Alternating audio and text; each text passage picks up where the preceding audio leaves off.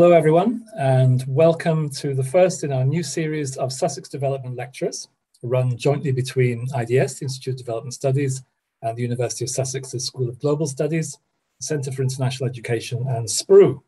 I'm Peter Taylor, I'm Director of Research at IDS, and I'm really delighted to be launching this new series of Sussex Development Lectures. And this term, we're exploring the theme of development in an uncertain world. So from COVID-19 to climate change, economic shocks and technological disruptions, I think we've probably never been more aware that we're all living in a highly interconnected and increasingly uncertain world. Wherever we are in the world, we probably have all felt the impact of the pandemic, and we continue to do so.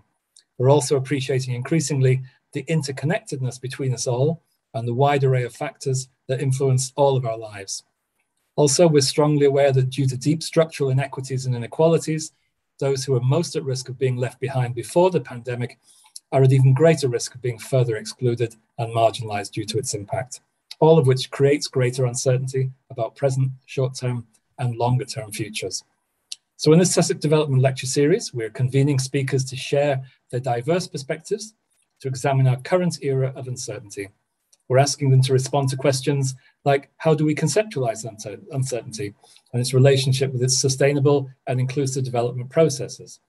What are the implications for research and action, particularly in terms of learning from and with those who live with and from uncertainty day to day, and who are best placed to innovate and help refashion development more broadly? And what are the implications for valuing diverse kinds of knowledge and tackling increasingly entrenched inequities globally?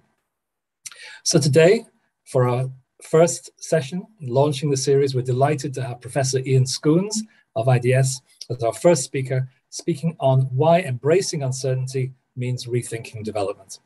Ian is a professor at IDS and co-director of the STEP Centre, which has done a substantial amount of work on uncertainty, looking at what kinds of uncertainty are there, why do they matter for sustainability, and what ideas, approaches, and methods can help us to respond to them.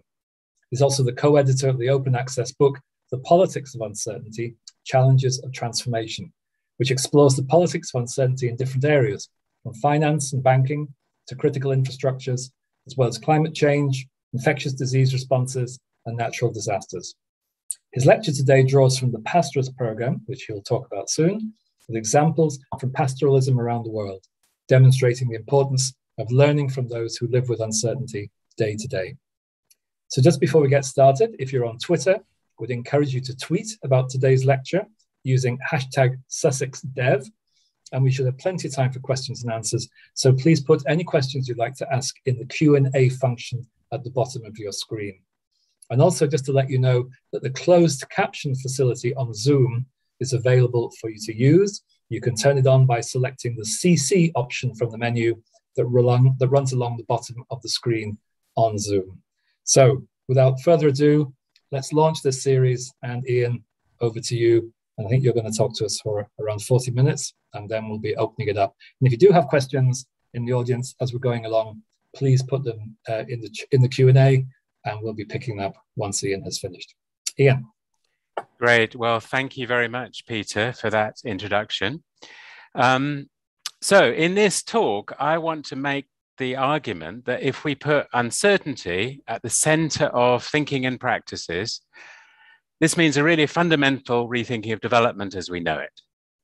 And I want to show that for a variety of reasons, we're stuck in a linear, mechanistic, technocratic mode, sometimes with extras added on, very often not, that fails to address the dynamic complexity of today's turbulent world. This, I want to argue, is problematic, but also sometimes dangerous. So my focus, as I've said, is on uncertainty, and indeed that's the theme of the whole lecture series, the unpredictable unknowns that confront us. As Helga Novotny described in her book, such uncertainties are written into the script of life. Whether in respect of climate change, finance systems, critical infrastructures, migration flows, or indeed epidemic or pandemic disease outbreaks, uncertainties continuously undermine the neat and simple ways policies and institutions are designed. But what if we live in a world that has so fundamentally changed that the institutions, policies, educational systems, and all our day-to-day approaches to living are no longer fit for purpose? What if we've experienced, or maybe about to experience through climate change, for example, a radical shift in environments, economies, and political systems? What if the world is dominated by uncertainty and complexity, not risk and stability? What if the approaches we're taught that are so-called good development, planning, risk management, control systems, and so on, just no longer work? I'm going to argue that this is the case. We're experiencing the liquid modernity that Bauman talks of. This means we have to radically rethink development thinking and practice. But I'm also going to argue that all is not lost, that there are some people who have long grappled with uncertainty that we can learn from. These are the reliability professionals who by necessity must operate across domains. And this includes pastoralists, livestock keepers across the world. And learning from those who live with and from uncertainty, often operating hidden from view and living at the margins, means, I will argue, a very different approach to development. So what do we mean by uncertainty? Or drawing from my colleague at SPRU, also co-director of the STEP Centre, Andy Sterling, the more encompassing term, incertitude. We can identify 4 dimensions. And let me illustrate with a case from a pastoral area, in this case, Isiolo in northern Kenya. First, risk, where the probabilities of both outcomes and their likelihoods are known or are deemed relatively unproblematic. This is what one might call the engineering approach. For example, when we build a road. Importantly, risk is contrasted with uncertainty, where likelihoods are unknown, such as in the case of drought. Despite improvements in climate forecasting, we don't know when or where droughts will strike and with what impacts. Rarely talked about is the form of incertitude arising from ambiguities, where outcomes are contested. For example, an area could be used for pastoral production of camels, for wildlife conservation and tourism, or for infrastructure development, all of which are happening in Isiolo. Here, questions of fairness, of justice, of distribution, who wins and who loses, whose values count, come to the fore. And finally, we have the condition of ignorance, where, in the words of former US Defense Secretary Donald Rumsfeld, there are unknown unknowns, the ones we don't know we don't know. And as he knew all too well, you're extremely exposed when things are indeterminate. And expanding knowledge, especially when there are incommensurable perspectives, may actually only increase ignorance. So conditions of uncertainty, ambiguity, and indeed ignorance are by far the most common situations we can encounter in development practice and policy. They're not amenable to simple risk management, the top left-hand corner of this diagram. We need other approaches to both understanding the world and responding to uncertainty, not normally in our conventional development toolbox. Let me illustrate. In conventional approaches to development, policies, institutions, and practices tend to close down to risk, this top left-hand corner. This is conditioned by politics and power, what Foucault would have called governmentality. The examples on this slide are from pastoral development, but you could choose any other area. Just think about the areas you work in. Plans, models, insurance products, goals, targets, metrics, indicators seek closure, pushing us dangerously into zones where knowledge and outcomes are assumed to be known, or at least thought to be able to be estimated, predicted, or calculated. Let me offer another example. There's much excitement these days about technology-led approaches to climate adaptation in pastoral areas. Mobile phones with climate predictions and insurance products linked to index-based payouts. By definition, these define outcomes in terms of predicted probabilities based on climate models and liability assessments. It would be fine if the predictions were accurate, but inevitably they're not because of the uncertainties. And as a result, relying on a removed market-based system may, some argue, actually increase vulnerability and in the process undermine local responses attuned to uncertainties.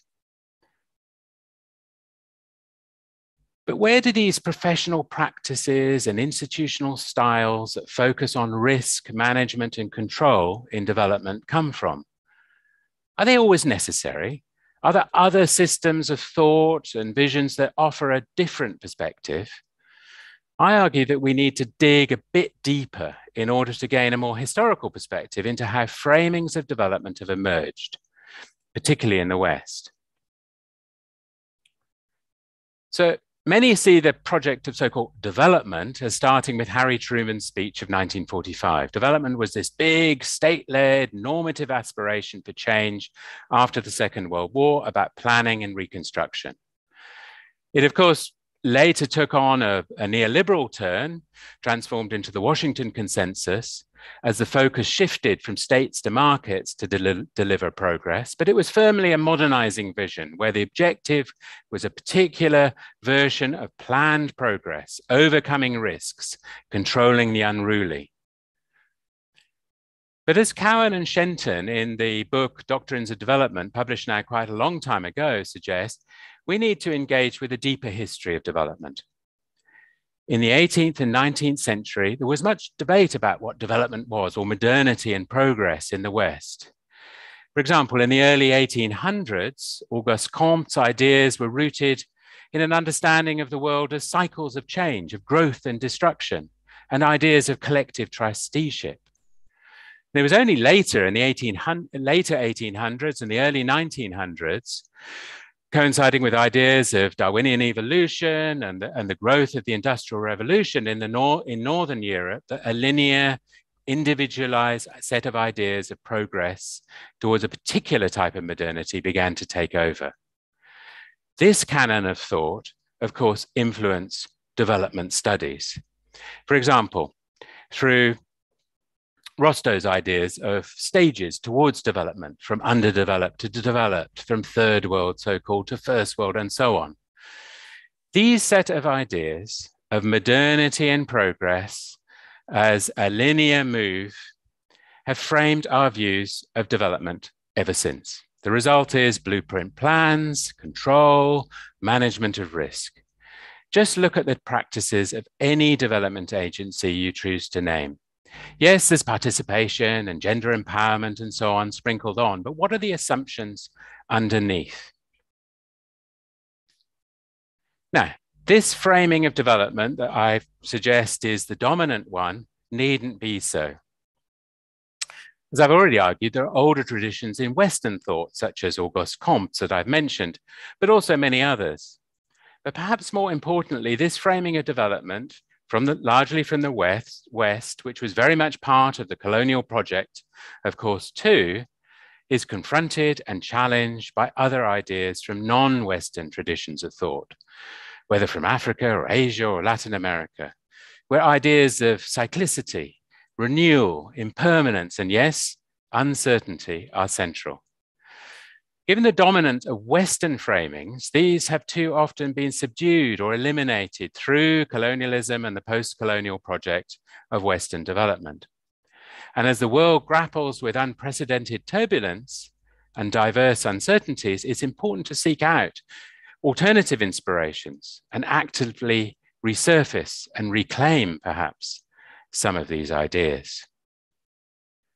But even within the canons of Western thinking, it's not as if uncertainty has not been central to some important debates. Here are 3 quotes from Nobel Prize winning and much celebrated scientists and economists, but writing, importantly, 50 to 100 years ago. Unfortunately, today, after the technocratic planning vision of development took over, especially from the 1960s, and as disciplines increasingly narrowed, such perspectives where uncertainty is central have often been lost in research, but also perhaps more importantly in teaching. Look at the standard textbooks on economics and development, for example. There's barely a single mention of uncertainty. No admission that calculative practices, models, standard formulaic plans cannot solve complex and uncertain challenges. So, given the prevalence of uncertain conditions in today's world and the failure of policies and institutions to address this, I'd say, is a big problem for the project of development. And it's, of course, a large reason why so-called development often fails. Yet, across fields, despite these mainstream views, there is the beginning of a realization that this actually matters, a bubbling up of alternative perspectives, often by necessity as people confront uncertain conditions and realize that standard ways of doing things just don't work. I want to give 3 quick examples in different ways. I think these can help rethink and reshape our conceptions of development. First, finance and banking. The 2008 financial crash has provoked some really important reflection, I think, in finance and economics more broadly, including in some of the books on the right-hand side of this slide. The former chief economist of the Bank of England, Andy Haldane, reflected on why the conventional approach to financial regulation, highlighted in the middle column of this slide, including voluntary forms of regulation, individualized accountability, just didn't work in the face of uncertainty. And in a really excellent paper called Rethinking the Financial Network, he argued, processes of securitization resulted in the network becoming complex, dense, and opaque, with diversification generating heightened system-wide uncertainties. The result, of course, was the crash. And he argues the crisis was rooted in what he called, within the banking system, an exaggerated sense of knowledge and control. He and others argue that new forms of financial regulation are required that increase the transparency and collective accountability, that accept and acknowledge uncertainties. And this means focusing in particular on the cultures and practices of key actors within market settings. The basic conclusion is that markets, and so banking and finance systems, are constructed through social relations, of course, and these matter even when transactions are occurring in nanoseconds over globally connected networks. Now, does this appear in economics textbooks? By and large, no. Is this central to the manuals for good practice for banking? Almost certainly not. Such insights, I think, are really important, as I'll discuss in a bit, in rethinking how we go about market development more broadly. Now, my second example is a very different one in thinking about around uncertainty emerging from work on critical infrastructures, for example, energy and water supply systems and so on. How to generate reliable supplies of key services in the face of uncertainty. Again, we see 2 broad responses.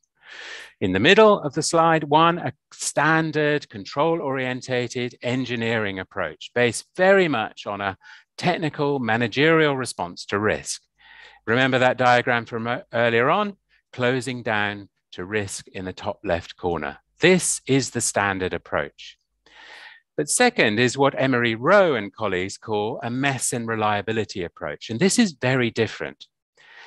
Observing professionals in such systems as they have done, where failure is unacceptable, reliability is generated through a proactive intervention, tracking between micro-level practices and macro pattern in these control rooms, navigating away from zones of ignorance and danger.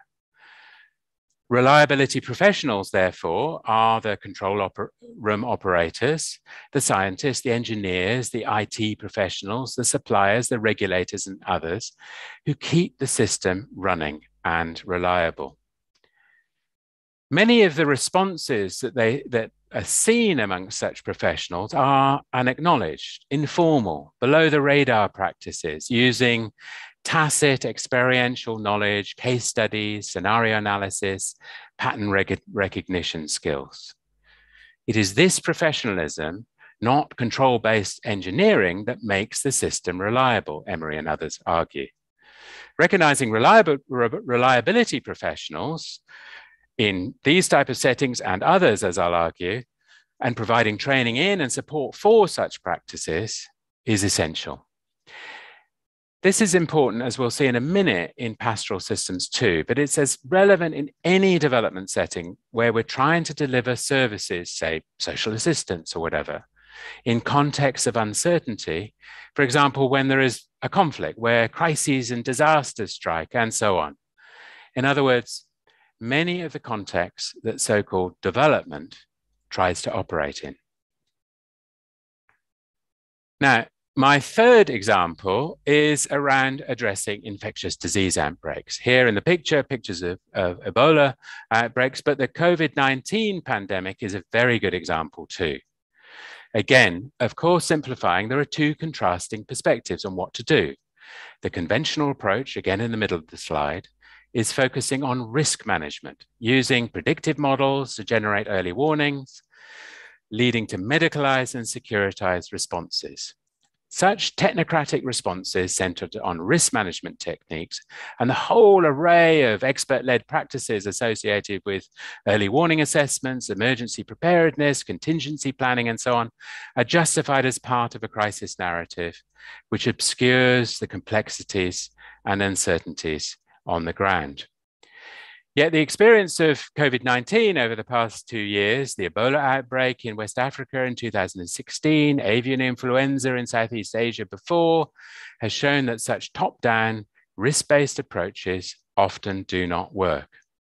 Indeed, the UK parliamentary inquiry into the COVID response in the UK that came out this week highlighted just this: the danger of groupthink, narrow disciplinary expertise, over-reliance on models, lack of structured challenge around uncertainties.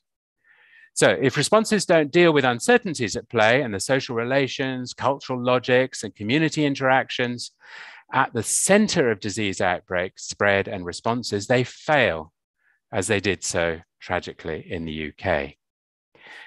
Reflecting on the West African Ebola experience, Paul Richards, an anthropologist, observes common sense, improvisation, distributed practical knowledge, and collective action are invaluable elements in a people's science of infection control. Again, this is an argument for the importance of real-time responses to uncertainty and moving away from the managerial control-based approaches. But sadly, we're very far from this in the standard development responses to pandemics, just as other emergency or disaster responses. So these three cases, and I could add many more, are showing the limits of a risk-based control-orientated response. And in a recent edited and open access book that Peter mentioned at the beginning from the STEP Center, we reflected on uncertainty from multiple different angles, including these three, but also in relation to the debates about security, about technology regulation, about insurance, migration, cities development, religion, and much more. And in the process, we identified 5 interacting ways uncertainties emerge. Through indeterminate knowledge, which we've talked about, through the material properties of systems and their complexities, which we've also talked about, through people's experiences, through their feelings and emotions, through how uncertainties impinge on people's bodies very directly, and through day-to-day practices. And across all the examples explored in the different chapters of the book, we identify important implications for politics, how uncertainties can be both sources of emancipation, of opening up, but also of closure and authoritarian control. And uncertainties also have implications for accountability. And so questions of epistemic justice and the role of expertise and authority, who's in charge, who is responsible. And through this, ultimately, the implications for transformation and the politics of transformation, or the politics of development, which I'll come to towards the end of the talk. So all this means rejecting the standard control-orientated approach that we've talked about, and so requires a much more fundamental reappraising of what we mean by modernity and progress, and so development. So there's an urgent need, I'd argue, to learn about how to do things better, how to respond to uncertainty more effectively. Yes, we can learn from the bankers, from those in the control rooms, from frontline health professionals that we've talked about in the examples I've just given. But I want to also make the case that perhaps the best source of learning comes from those who for millennia have lived with and from uncertainty, and not just those who are scrambling to adjust in the face of turbulent change. So you ask, well, what on earth could be the connection between thinking about financial derivatives, air traffic control infrastructure, hurricane disasters, pandemic responses, and, as in this picture, camels in northern Kenya? Well, making the connections between pastoralists, lived experiences, and other domains of where uncertainty is central is at the core of the European Research Council funded project that I lead, PASTRES, and indeed connects back to work over many years on pastoralism and development at IDS. I want to share some of this emerging thinking with you in order to link the two parts of the talk and to come back at the end to how we have to rethink development under conditions of uncertainty. PASTRES fieldwork is led by 6 PhD students and is working across 6 sites in Amdo, Tibet in China, in Western India, in Gujarat, in southern Ethiopia, in Isiolo in Kenya, in southern Tunisia, and in Sardinia in Italy. And we've been exploring together how pastoralists respond to diverse uncertainties. Can these insights offer lessons more broadly for how to confront an uncertain world? And if you're studying at IDS, you can find out more about the work in the exhibition in the reception area of the IDS building right now, or via our website of the exhibition, seeingpastoralism.org. Now, pastoralism is centrally about living with and from uncertainty, making use of variability as a productive resource. Contrast this with the Green Revolution model of agriculture, fixed, stable, controlled, so often promoted as part of the ideal trajectory of development. Pastoralists must make use of extensive rangelands, which make up over half the world's land surface across every continent outside Antarctica. Such rangelands are highly variable, so-called non-equilibrium resources. It's a production system where variability is valued, not ignored or controlled, as conventional agricultural development proposes.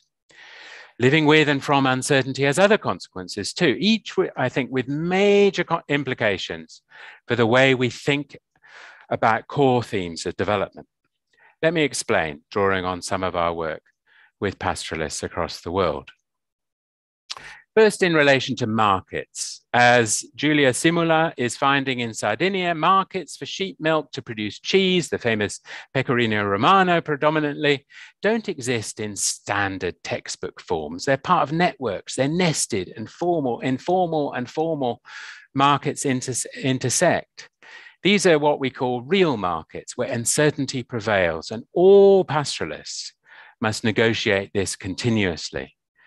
Just as within the financial markets discussed earlier, they are social, political, culturally embedded in relations. Therefore, responding to uncertainty requires a much more sophisticated approach to market development than thinking just about, I don't know, demand and supply, price setting, the standard approaches to value chain development, for example. Now, in relation to land and natural resources, as Paldan Sereng is finding out in Amdo, Tibet, land control arrangements and property rights don't follow standard models of private, common, or state property, but are much more flexible, negotiated, and hybrid assemblages. They have to be because of uncertainty. Necessarily so, pastoralists have to confront diverse uncertainties, whether that's variable climatic conditions or land grabs by external actors. Reliability in the face of uncertainty, just as with the critical infrastructures discussed before, is generated through social relations and investing in institutions.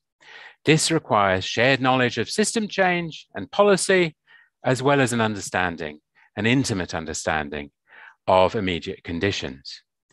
Land governance or tenure reform, for example, a favorite focus for development activities, thus must take this seriously, as plans will inevitably unravel, as they indeed often do, if standard models of property rights, land tenure, and land control are imposed. In East Africa, Masresha Tay and Tahira Mohammed have been exploring how Baran pastoralists in southern Ethiopia and northern Kenya, respectively, respond to livelihood shocks, especially drought, but also conflict, locust swarms, disease, and so on, often in combination. They're asking, do standardized approaches to livestock insurance or social protection assistance designed to respond to specified anticipated risks and targeted in well-defined ways, responding to bureaucratic designs, work effectively under such conditions of uncertainty? The short answer is no. And a wider perspective that links such standard development interventions, the bread and butter of social protection and livelihood interventions across the world, to the wider set of practices that people have to deal with uncertainties, not just risks. This means attentions to informal moral economies is required. And this also implies a move away from individual targeted transfers to more social, mutual approaches where care and collectivity are essential. Now, mobility, another theme, is a key response to uncertainty by pastoralists across the world, as you'll know. And as Natasha Maru has been finding in Gujarat in Western India, movement is crucial for Rabari pastoralists as they seek out resources for their animals across the seasons. But it's not just a simple movement along a fixed trajectory. It's paced, linked to local rhythms, always tied to people's own experiences of and effective responses to uncertainty. Again, a caring, convivial relationship is important among pastoralists and between pastoralists and their hosts, such as farmers, involving social and political negotiations. In our increasingly mobile, globalized world, where mobility is vital for so many people to gain their livelihoods, thinking about how mobilities happen should be really a central topic for development. Facilitating mobilities rather than controlling and restricting movements must be central if uncertainties are to be addressed. But where is this in our discussions? For sure, we can learn from pastoralists, not just about crossing frontiers, moving along corridors, and creating safe passage, but thinking about mobility as central.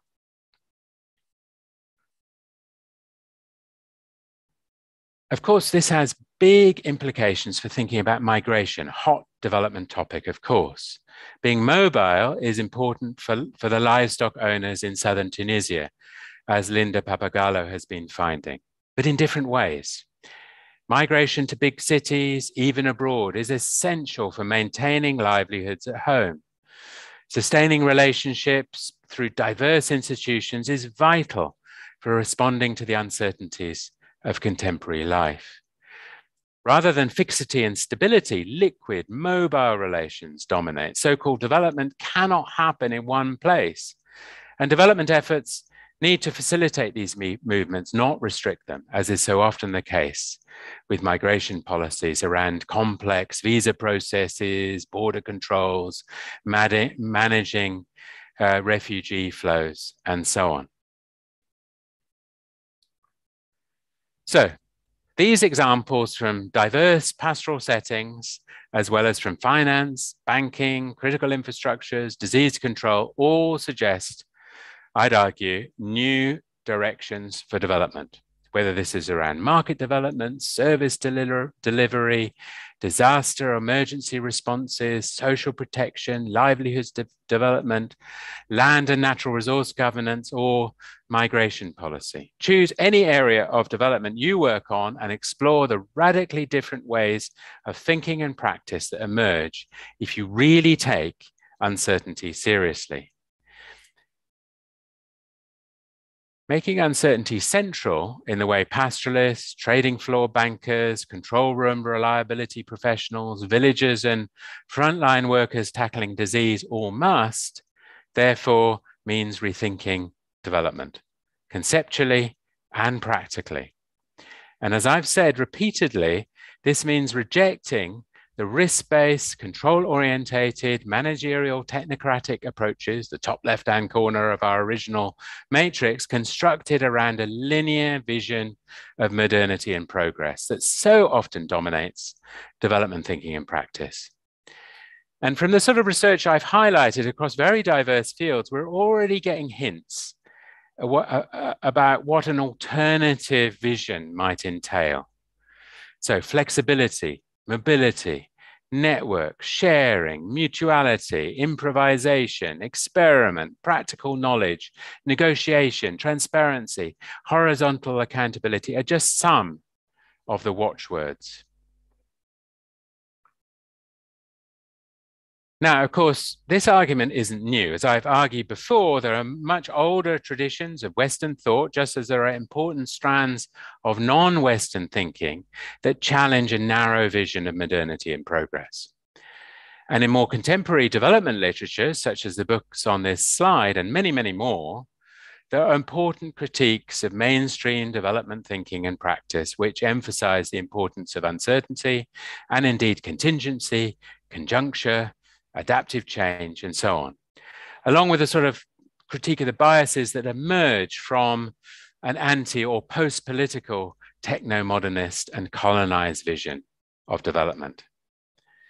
But such critical perspectives on development don't necessarily feed into mainstream practice, as we know from all our experience. So what does this mean then for rethinking development? Simplifying hugely, mainstream development thinking remains centered on what we call in the STEP Center, development as controlling transitions, the left-hand side of this slide. Managed, expert, top-down, and so on. This, as we've discussed, is a particular vision of modernist progress where controllable risk, not unpredictable uncertainty, dominates. Remember, this is the top left-hand corner, not the wider notions of incertitude that we've discussed. This is contrasted in this rather simplified diagram with what we call development as caring transformations. Here, uncertainty and indeed ambiguity and ignorance are central. It's more a political, contested, unruly process involving multiple plural knowledges and skills, and where diversity, flexibility, experiment, improvisation, the watchwords that I talked about just now, are all central. Such a perspective is not dominated by fear and force, as is so often the case. It's more a hopeful vision for development where principles of care, conviviality, collectivity, commoning are at the fore. It's therefore not mainstream development as we've come to know it, and what is mostly practiced and indeed often taught as development, although I hope not at IDS. It's, of course, actually draws on the sort of alternative intellectual traditions I mentioned before, and its stance on decolonizing the construction of development knowledge and practices links very directly to the practical tacit insights of pastoralists and others who must confront uncertainty and complexity every single day. So to move towards a conclusion, uncertainty is central to most people's lives, and with the pandemic and the effect of climate, perhaps everyone's, but particularly people living in poorer and more marginalized settings. Uncertainties are not equally distributed and not experienced in the same way. Inequality and uncertainty must be understood in the same breath. But how do people think about uncertainty? A Tibetan herder from the Qinghai Tibetan Plateau, where this picture was taken, explained to me a few years back that the past is gone, the present is happening, but you can't know the future. That is, he said, uncertainty.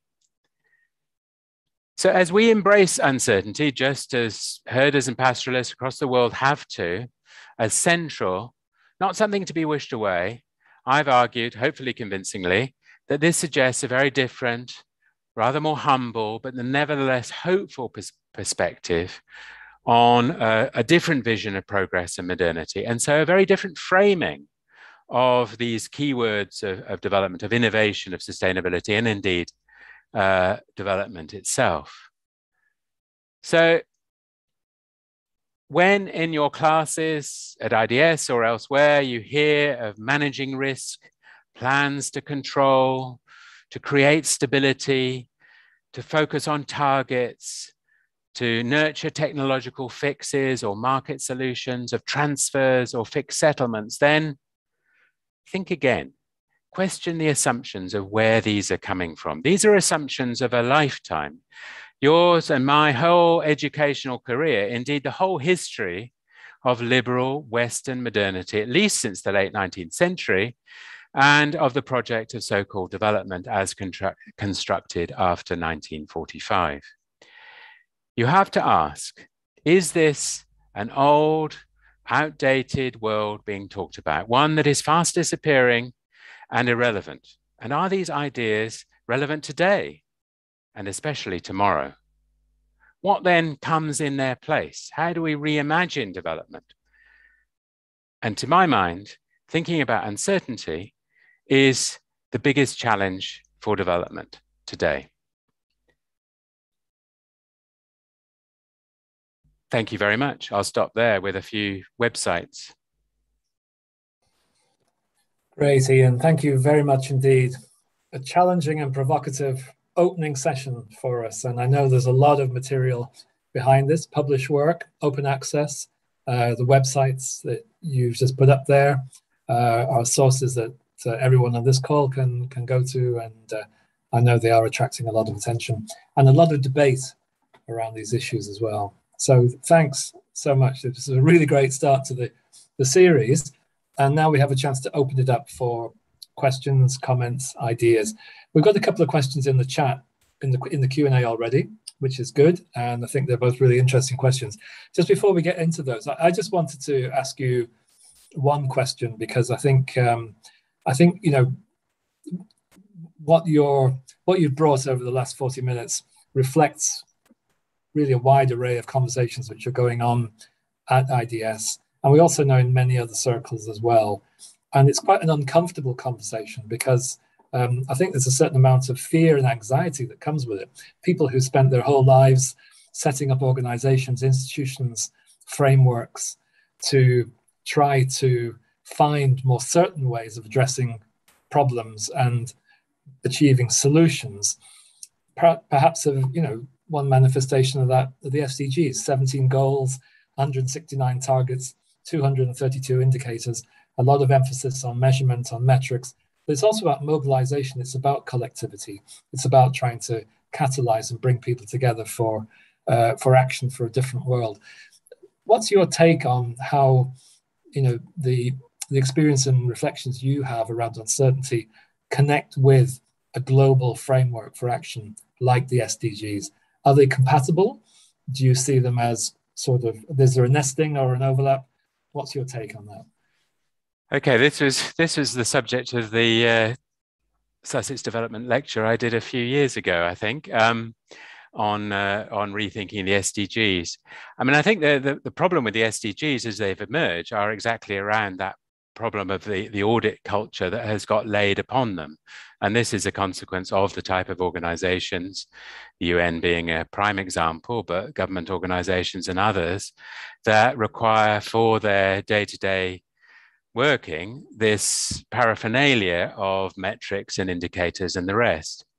But actually, the SDGs potentially have a more radical potential, in my view, partly because they cover such a broad range, and partly because they can provide the basis for this type of negotiation. You know, it's not sectoral. It is cross-sectoral. It's not just technical. It's also political. You know, the questions of justice and inequality are right there in amongst technical solutions to dealing with water crises. So in my view, opening up the SDGs much more to that conversation across the SDGs, not letting them being siloed as has often had. You know, which SDG is yours? Oh, mine's number 1. Yours is number 7. Right. We're all going to campaign for money for that. That to my mind, misses the point completely. The SDGs could be a framework for an open discussion in the context of uncertainty and turbulence about the future of global development. Currently, they're stuck in this type of narrow audit culture, top left-hand corner, that institutions and the governmentality of those institutions and the fears and favors that exist within the professionals within those institutions who don't know how to operate differently, when the UN is divided sectorally, despite all the calls for the one UN. So yeah, we do have to challenge the way we think about it, but I don't think all is lost with the SDGs in particular. And in many institutions, yes, people do fear being more open to the uncertainties that are out there. But actually, there's often a mismatch between the bureaucratic design and the procedures that exist within organizations, development organizations, and what actually happens on the ground.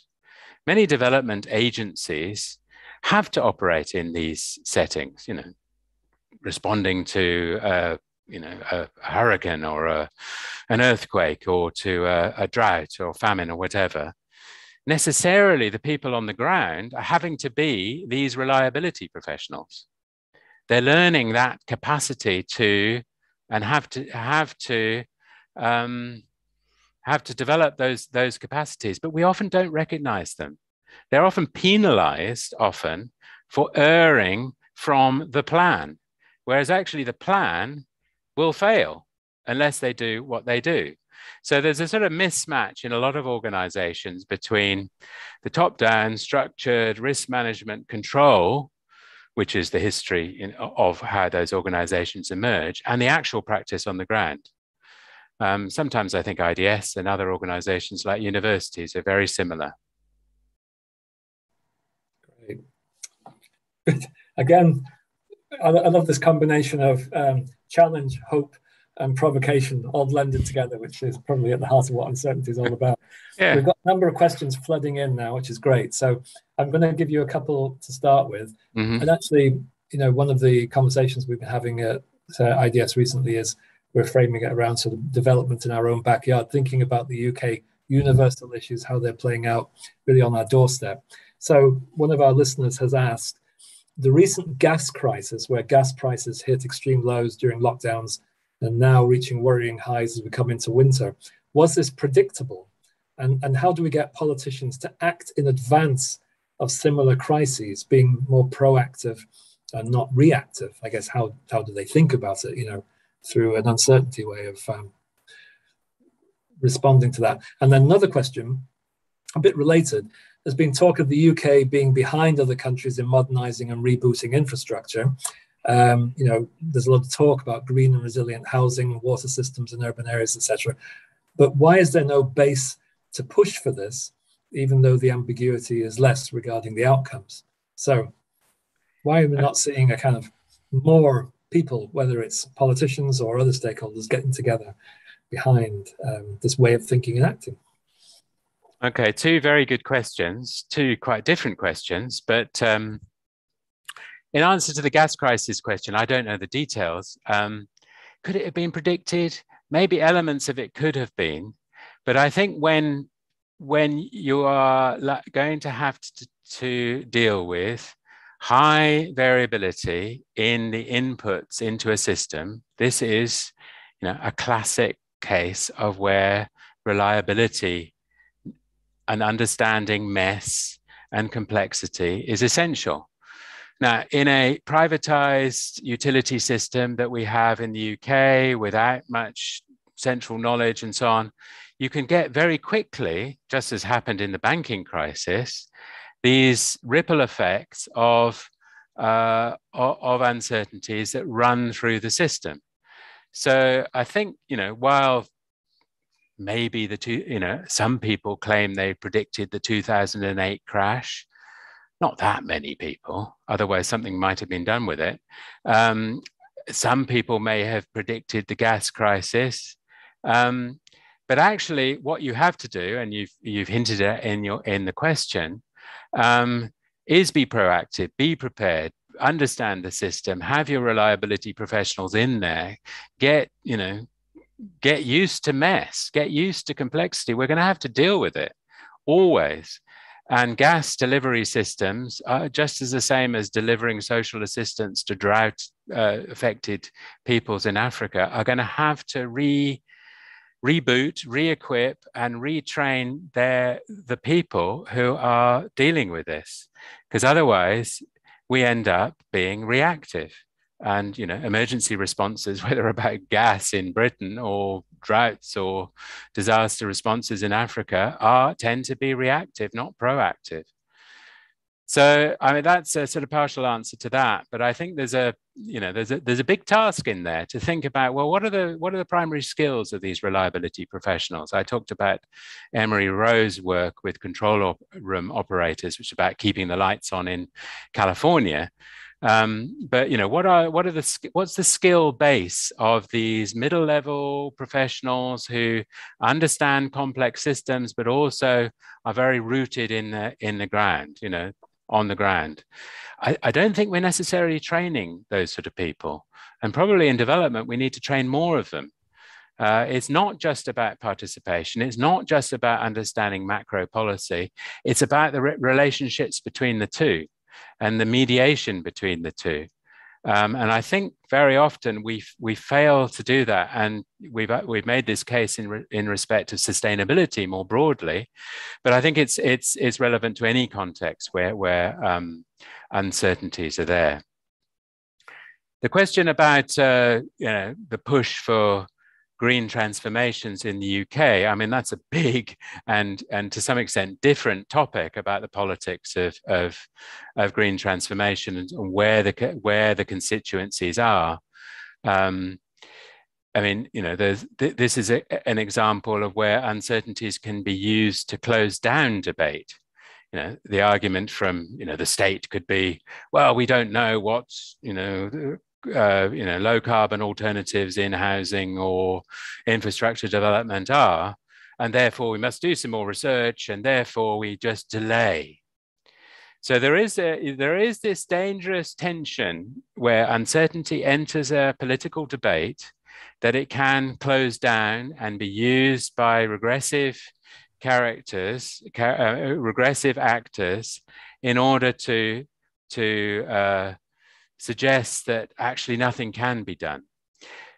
As Peter hinted, I have a much more hopeful, open view about uncertainty, that it can open up debate, that it should be the focus for a more emancipatory, hopeful vision that allows people to enter into that. So let's discuss about rebooting infrastructure. Let's think about alternative water systems.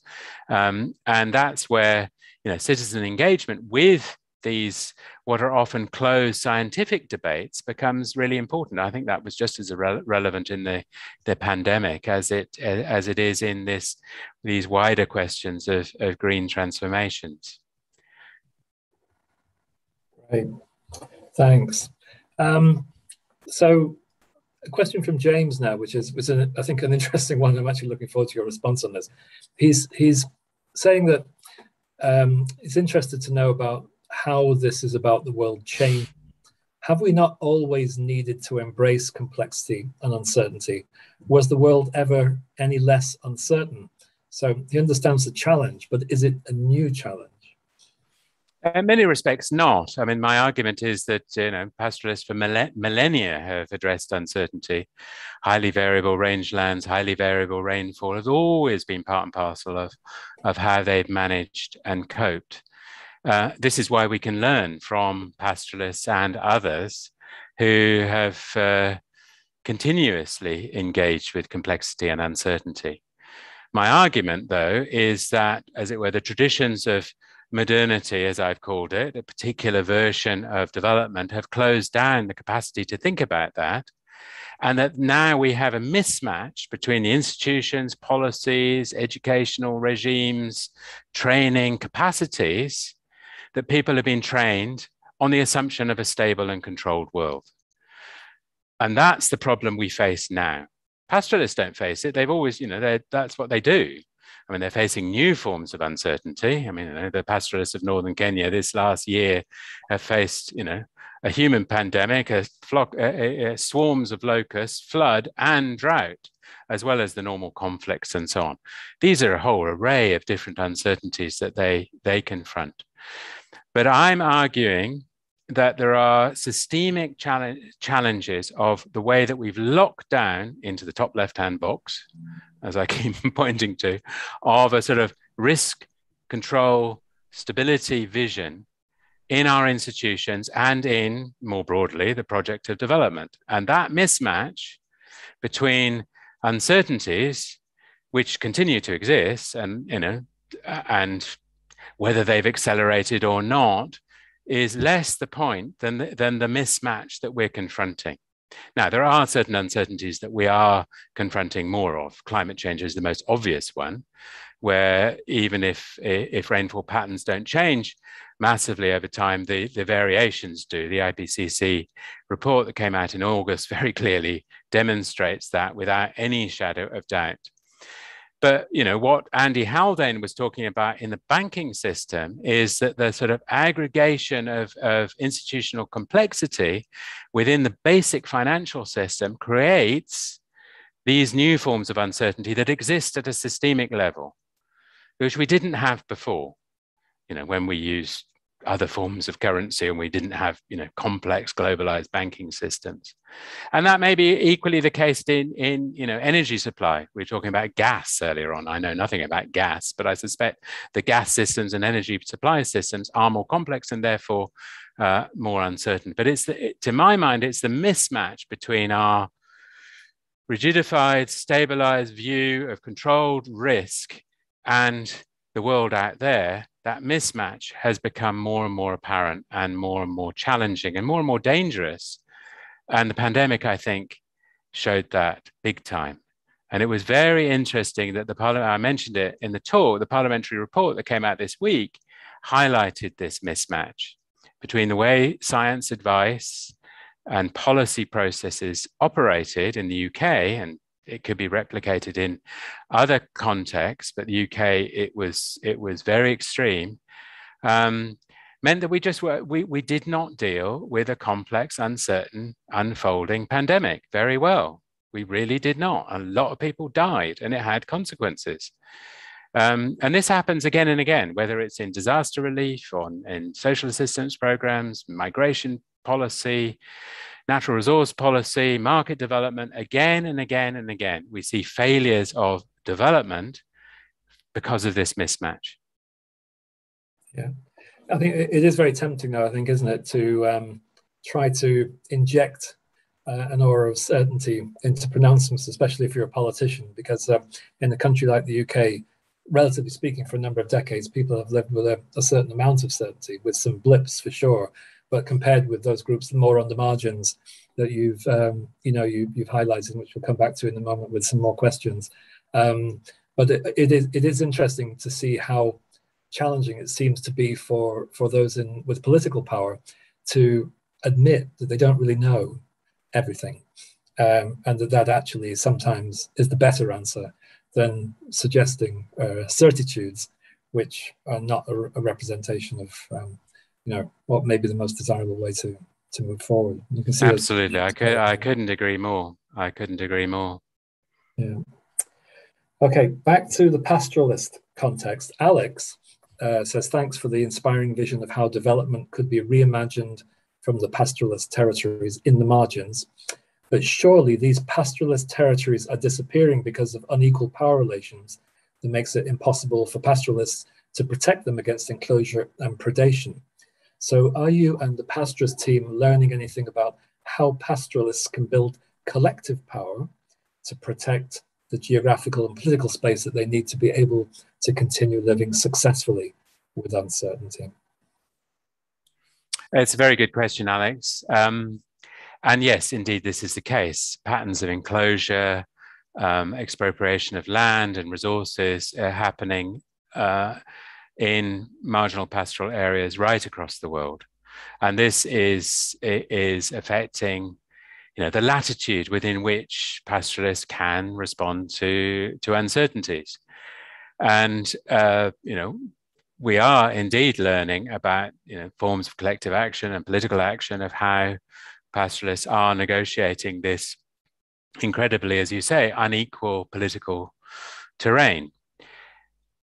But they're approaching this from, big disadvantage, as very often marginalized within states, unable to articulate political voice, not necessarily effectively allied with settled populations, agriculturalists, and very often poorly organized in terms of this sort of collective action that you talk about. So the forms of action that we see, to some degree, are about the type of collective action that you're talking about, but very often it's the more what Jim Scott would call weapons of the weak, the sort of hidden transcripts, the subversive ways that people are managing and negotiating state power and forms of enclosure and predation. So we see this in all our sites, but Palden Sereng is particularly looking at that in China, on the Tibetan Plateau, where huge infrastructural projects are unfolding. And of course, pastoralists are being affected by these, but have to negotiate and create new ways of dealing with normal uncertainties, if I can put it that way, but also new forms of uncertainty generated by these type of projects. But it's this latitude and this ability to improvise and negotiate. And I don't want to romanticize it too much, because brute political power can exclude completely. But actually, these capacities often are the route through which people can negotiate their way. But there are limits, and you're right, absolutely, to point that out. Okay, great. Now, I'll give you a couple of questions now, which they're not directly related, but one might speak to the other. Guy Sharrock said, thanks for a great talk. Have you seen examples in non-pastoralist systems of the reimagined vision that you've presented? And then we have another question, which actually I think speaks to one of the points you raised, the examples you raised in your talk about migration. There seem to be more people in refugee camps now than ever before, living daily in a state of uncertainty. What will happen for them and when? Is this an example where uncertainty might create delay? And surely it's a demographic ticking time problem. So two somewhat different questions, but one might spark a response to the other. I'm not sure they're related, but we'll have a go at both. And there's a nice one on interdisciplinary perspectives that I might have a go at too. Yeah, you're going to come on to that. Oh, you're saving that one. Okay. Okay. So in relation to Guy's question, I think there are lots of examples. And the reason that I constructed the talk to include not only sort of demonstrating from our work what pastoralists do, but also talk about bankers and people in control rooms in electricity power stations in California, and health professionals working in pandemic settings in the UK and elsewhere, was to demonstrate that this isn't just these aren't just a set of skills and capacities that exist sort of out there far away. I mean, I'm arguing that we can learn from the margins, and that pastoralists probably are some of the best people we can learn from. But we can also learn from people in these other settings. Now, I mean, having a conversation between bankers and pastoralists may be difficult to convene, but it might be quite an interesting one to convene around these sort of debates. What will be different, though, is that the bankers, would be my guess, will not be able to articulate or reflect on their practices in such a clear way. Because the bankers that Andy Haldane was talking about, and many others who've studied the crash, were often struggling to deal with unfolding contexts in a way that was really, really challenging in the moment. And it's only others who've come in to reflect on what actually happened that these practices of cultural exchange and sort of essentially community knowledge and sharing and experiment and so on, happening in a very different way and different setting, were also relevant to their own experience, because they weren't trained to do this. This arrived on them. They were trained to keep this stable. They were trained to keep this controlled. And when it got out of hand, they had to improvise. Whereas pastoralists are not, they don't have the sense that they can be constrained and controlled, because uncertainty is what they live from and live with. But, if you're also talking about non-pastoralists in other, as it were, agricultural other settings, yes, there are lots. I mean, work on Swidden agriculture is very similar themes. Work on people who live in deltas. I went to an absolutely fascinating conference earlier this year of a group who've been studying delta living, where waters come up and down. Exactly the same set of stories. So I think there are many, many people, and probably more of us than you think, are having to confront these type of things, these type of conditions, and to develop capacities in this type of way. So I think we have to, even thinking about ourselves, how have we coped through this pandemic? I think a lot of us have learned some of these skills, I mean, with difficulty, because it's been challenging. And Peter talked about fear and anxiety.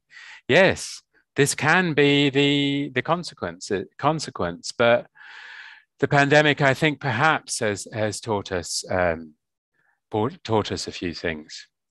Now, in terms of the whole debate about migration and refugee questions, this is not my area of expertise by any means, but for sure, people migrating and living in refugee camps or in processes of movement between states are living, as you say, in a daily state of uncertainty. Uncertainties in day-to-day livelihoods, but also uncertainties around their status, around having or not having statehood, and so on and so forth. And I think with an increasing number of people necessarily moving for livelihoods, then we have to think about migration and movement and mobility, as I suggested, in a much more open way. I mean, the standard way of thinking about migration from the big contracts, the big sort of migration agreements that define migration policy globally, and refugee policy indeed, is safe, reliable movement. That's fine. But what does safe, reliable movement often mean in policies? It means, safer processing at borders. It means visas. It means all sorts of things that constrain actually constrain, especially poor and marginalized people's ability to move. So, safe and reliable, fine. Safety, obviously, that's not disputable, but the whole implication of stable, safe, reliable migration, which is the aim, for example, of European migration policy, ends up putting up borders, ends up, actually restricting migration, particularly for those who don't have access to resources and so on. So I think we have to think about mobility and migration in very different ways when we're thinking about the contemporary setting of, as I mentioned, what Bauman calls liquid modernities, where mobility, network mobility, is part and parcel of what we do and how we have to live for all of us, not just refugees, but obviously refugees ending up in camps because they're trying to move, is obviously a failure of our ability collectively, globally, to think about migration and mobility in a more productive way. I'm sorry, that's not a particularly good answer, but I think there's something in there that needs more debate. So thank you for raising it, anonymous attendee. Yes. And I haven't forgotten the question about advising the scholar with interdisciplinary interest. Yeah. But there is now, I think, a related question from Dina Zayed, just on what you've just been saying. So maybe we'll just take that. Oh, good. We'll come back let me just come back. Yeah. So Dina's saying that, excellent talk and thanks. Is there a risk of romanticizing uncertainty? And she was particularly struck by the comment made on refugees and curious to hear about how embracing uncertainty could also become a weapon for the powerful to deepen the precarity of those who are most vulnerable. Dina, absolutely. And that's what I was saying earlier on, that uncertainty can open up opportunities for people in a more emancipatory, positive vision that I've been trying to argue for, and hopefully not romanticizing, but it equally can close down. I mean, look how authoritarian populists around the world have used uncertainties, whether around vaccination or whether around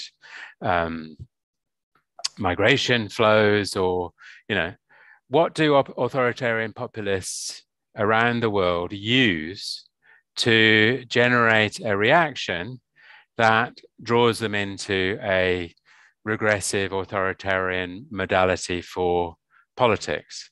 Well, often it is a rhetoric about uncertainty. What populism can do is provide certainty. Look at the debate about Brexit in this country. People were fearful of the uncertainties that exist around migration, around a globalized economy. They wanted certainty. Boris sat in front of that bus offering certainty. X amount of money was going to come into the country because of X, Y, and Z. Well, of course, it didn't happen. He was lying. Of course he was. But he used the idea of people's fear of uncertainty and the anxieties and fear that was associated with it, along with his allies on the further right, to create a vision of certainty. And people voted for Brexit for that reason. And we've seen that. I mean, I've given a UK example, but you could look at that in Brazil, you could look at that in Turkey, you could look at that in India, you could look at that in Hungary or many other countries around the world. So yes, absolutely, uncertainty can also become a weapon for the powerful to deepen authoritarian rule, and in the process, deepen the precarity of those most vulnerable, which of course is what's happened through Brexit. Okay, thanks. Okay, now we'll come back to this question, which I was saving because I think it's actually a really great question. And I imagine there may be quite a few online right now who will be interested in this one and the answer. So what advice can you give a scholar with a more critical interdisciplinary perspective who's working in a group with a more conventional engineering for development approach? Maybe one thing would be to print out your matrix and stick it in a very prominent place, alerting people to it. So, what would you advise? Well, I mean, we ran a summer school with the STEP Centre for 9 years, I think. And this was, in a way, the running debate through 40 people each year who came to the STEP Summer School, sadly no longer happening, with this critical interdisciplinary perspective, attracted to what we were doing in the STEP summer school, but often working in not necessarily engineering, but also, basically people who existed in the top left-hand corner of my diagram, or at least this is Andy's diagram. I think there's a, really important conversation to be had. And it's about how uncertainties are dealt with in modeling, in risk assessment, in the way questions are framed, in how engineering approaches are designed. And I'm not saying that risk approaches are irrelevant in all contexts. I mean, I made the case that, road building is a case where actually we know what happens to, materials when you put them on a road, and we know what the likelihood of, them failing or not happens. We're grateful for engineers who build our houses, bridges, and aeroplanes, and so on, to have that knowledge about the, predictive, calculable knowledge about risks. So I'm not dissing every area of risk analysis or conventional engineering approaches. These have massively important and remain important approaches. But most settings where we work in development don't match those contexts. And that's why we do need this more critical interdisciplinary perspective that does embrace uncertainty. And this does mean a much more focused discussion about how models are constructed, how questions are framed, and how risk assessment is deployed. And I think this can be a very productive and open question, because most scientists will immediately agree. I mean, I was trained as a natural scientist in biology, will immediately agree that uncertainty, just as Richard Feynman said, Nobel Prize winning physicist, uncertainty is central to the conduct of science. Good science has to challenge and think about uncertainty all the time. So that would be the conversation that I would start with, first principle science, before we get to, is my risk assessment approach better than yours? Because that then gets slightly irrelevant, because actually the premises are what you need to have the debate about. But I think, increasingly, those working in applied settings are realizing that the practices that existed in the past, the institutions, the policies, the broader frameworks within which people operate just don't work. They may work to build a road, but they're not working in the day-to-day settings that we're all engaged with. So I think that mismatch is where to start this conversation, and not come in with a critical perspective. It is critical in that positive sense, but not in a sort of negative critical sense. But say, look, let's discuss, which area of Andy's 2x2 matrix are we in? Are we talking about ambiguity? Are we debating outcomes? Are we talking about uncertainty where we don't know the likelihood very often? Or actually, are we talking about ignorance, where we neither know the outcomes nor the likelihood of those outcomes? And this you will find in engineering for development, or any agricultural development, or health for development. This will be, the 9 out of 10 situation where we'll find ourselves. And then the argument is, as I've tried to make in the talk, well, what do we do about this? How do we move ahead? What type of skills do we need for what I've called reliability professionals, drawing on Emery Rowe and others' work? What skills do we need?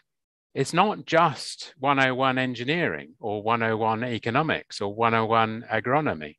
We need more than that. And that's what we talked about in our summer schools.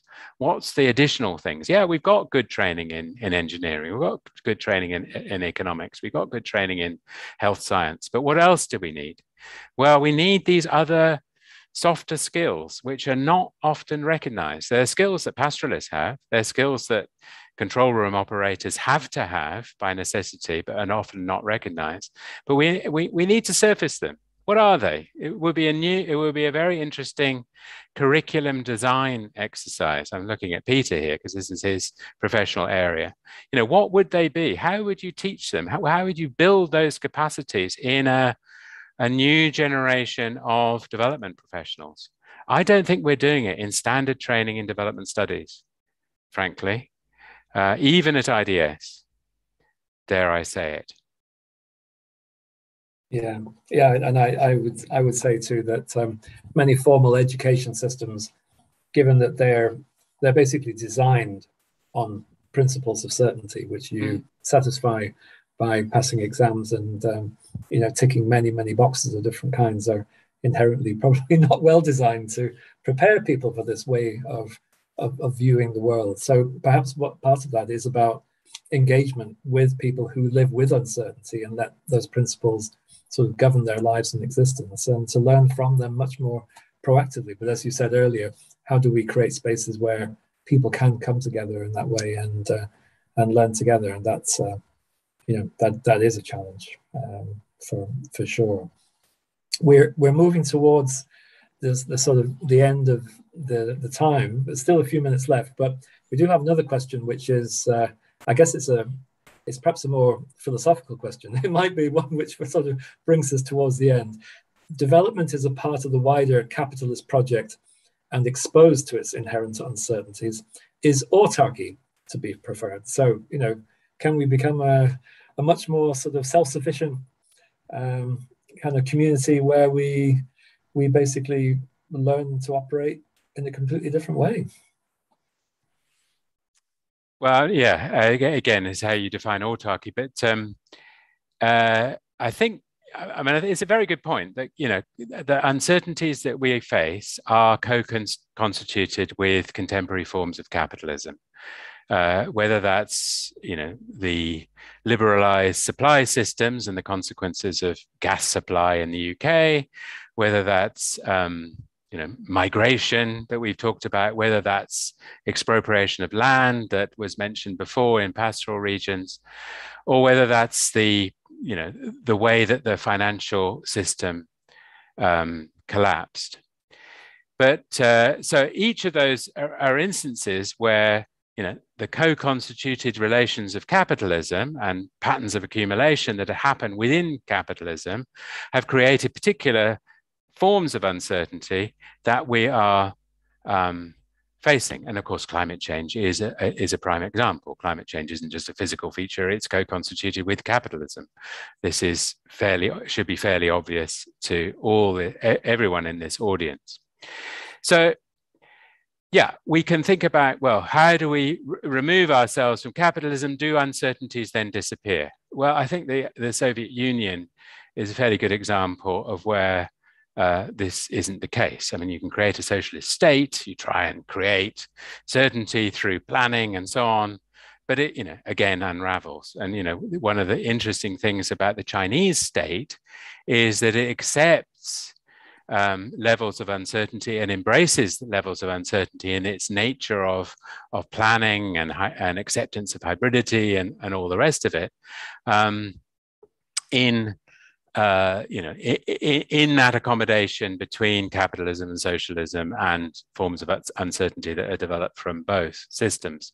So I don't think the solution is necessarily a radical transformation of the system, but it's correctly, we have to understand where uncertainties come from within contemporary capitalism. I mean, that is a very important intellectual project, which should be the center of development studies questions, because all of these uncertainties we've been talking about, as I've said, are the product of particular capitalist relationships. Whether the solution is I've suggested the solution isn't a sort of socialist nirvana of state control, because I think that that is quickly undermined, as we've seen historically. But nor is it necessarily just retreating to communalism, because uncertainties exist there. It's I think Alex's question earlier on, or Dina's comment on avoiding romanticizing. Pastoralists don't exist and manage uncertainty separately from the rest of the world. They might have done 150 years ago, but even then they were connected to trading systems and city states and so on. It's not as if autarkic, communalist type alternatives are the solution either.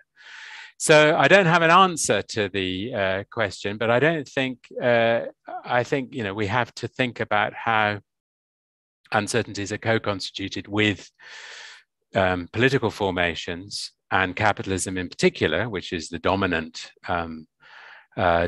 form of economic and political relations globally, in new and different ways. And that does suggest, by taking uncertainty seriously in development, which is what I've argued, that does make taking those relationships seriously too. Great. So, Ian, just to sort of take us up to close, this is the first lecture in the Sussex Development Lecture Series for this year. We're going to have more coming, hosted by IDS, by School of Global Studies, Centre for International Education, and SPRU. Given they're all coming under this theme of development in an uncertain world, what would you hope could be questions from your perspective that you'd like others to be thinking about as they're preparing for their sessions? What are the things you want to put on the table which you feel that this series could help us to grapple with as we go forward? Oh my goodness, that's a difficult one and unfair. Thank you, Peter. Okay, so I mean, at the sort of broader level, just picking up on my answer to the last question, I think a wider discussion about how sort of macroeconomic and political processes within capitalism are co-constituted with uncertainty, and the implications of that for development, I think, would be a very interesting strand of argument as applied to climate change or whatever. I think there's a set of questions, and in the chat, Lydia has asked an interesting question about methodology, is how do we grapple with this? We always talk about complexity and uncertainty and contingency. Lydia asks a question, can we learn from the past in order to think about the future? Can we relate across sectors, north, south, about how uncertainties are constituted? I think there's a whole set of methodological questions about how grappling with methodological incertitude, if you like, suggests a very different methodological frame to what we're used to, which is, ask the question, get the answer, find the solution. That sort of linear version of methodology. I think we have to open up development methodology much more. And it's not just, quantitative versus participatory, those type of axes. It's actually, how do we open up to see and understand uncertainties more effectively? And it can be through a variety of different methodological routes, which is something that Andy Sterling, again, has talked about a lot, and is central to the work of the STEP Centre. And then the final set of themes, I think, would be much more practical. Our discussion of what we talked about before. What would be the skills, aptitudes, capabilities that uncertainty professionals working in development, or reliability professionals working with uncertainty in development, I should say, what should they have? And what unlearning, in deschooling society, if you like, from Ivan Illich, how do we unlearn in order to relearn for this new world, or at least to confront the disconnect that I started with and highlighted in response to James's question earlier? And what would development studies look like differently? What would have to be, if we're churning out master's graduates from IDS or wherever, what would their 5 top capabilities be? And would they be different to what they get now? And I think this is an important question for postgraduate education, but it's just as important a question for, and I hope our colleagues in the School of Education are thinking about it, and I know they are. This would be just as an important question in primary or secondary education, because as you mentioned, Peter, most of our schooling from when we start in this country from the age of 5 is about creating a narrow schooled version of the world. And we're not good at dealing with uncertainty. And our capacities to deal with a pandemic, to deal with climate change often result in fear and worry and anxiety, rather than a positive vision, collective, caring, convivial vision, which is what we need to deal with these major challenges, which are not going to go away. Brilliant. Ian, thanks. And yeah, it was an unfair question, but at the same time, you gave great answers. And I think that's really stimulating input, I think, for others to be thinking about as we go forward. I particularly like the question about what does that mean for learning, for those who are engaging in development and what may need to change. And any talk that includes Ivan Illich is excellent in my book. That's for sure. Thank you so much. It's been a really fascinating discussion, a great presentation. Many thanks for responding to so many very good questions from very good questions. Thank you. Participants, both on Zoom and on YouTube. It has been recorded, so it will be available for others to hear. The next Sussex Development Lecture will be on the 28th of October with someone I know, and I know it will be a good session, Professor Alejandra Boni, Deputy Director of Ingenio Politécnico de Valencia in Spain, and she'll be speaking on navigating uncertainty with epistemic justice, reflections for higher education institutions. So perhaps she'll pick up some of those points that you just raised, Ian. I hope everybody will tune in and listen. Normally at this stage, we'd gather in the IDS bar and have a convivial gathering. We're still online right now. Later in the year, we'll be moving into more hybrid modes. But Ian, thanks so much for doing this virtually. I think your energy and passion for this really came through very, very strongly, and very, very much appreciated. Thanks a lot. Thank you, Peter. Okay, thanks. Okay. Bye for now. Bye.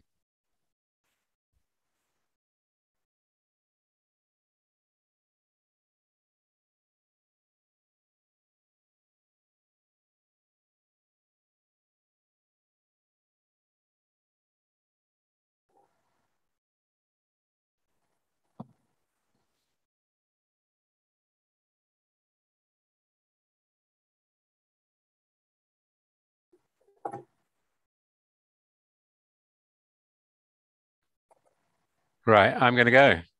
See you, Peter. See you, Ian. Hopefully in 3D the next time. That would be great, with something in hand. Well, you never know. Yeah.